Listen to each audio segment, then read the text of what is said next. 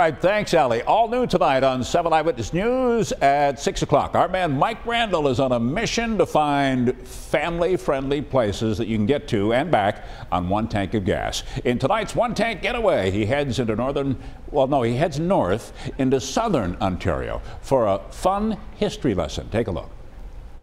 It's a small trip with a big payoff. The St. Catharines Museum is about 45 minutes north of Buffalo, and curator Kathleen Powell knows every square inch. Well, in theory, but sure. You can't kick the tires on this 1912 St. Catharines-made Rio, but you can appreciate its classic beauty. Rio stands for Ransom E. Olds, who started the company to make cars under a different name other than Oldsmobile. Here you'll discover that St. Catharines was the end of the Underground Railroad and home to one of its greatest crusaders. One of our most recognizable residents was Harriet Tubman. Canadian history overlaps American history. Nowhere is that more evident than in this World War I display. So there were quite a number of Americans that skipped across the border to join up with the forces here so that they could get involved in the war right from the start, because Americans joined the war just a little bit later than the Canadians did. Check out this bullet pulled from Private Percy Bradshaw. He carried the bullet around in his pocket for the rest of his life. It's almost like a